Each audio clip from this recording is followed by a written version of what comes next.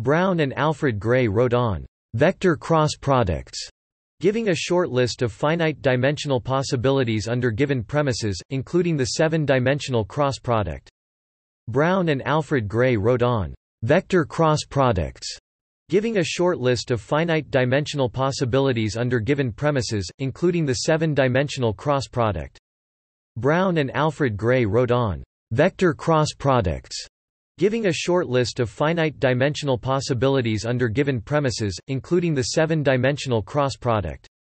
Brown and Alfred Gray wrote on vector cross products, giving a short list of finite-dimensional possibilities under given premises, including the 7-dimensional cross product. Brown and Alfred Gray wrote on vector cross products, giving a short list of finite-dimensional possibilities under given premises, including the 7-dimensional cross product.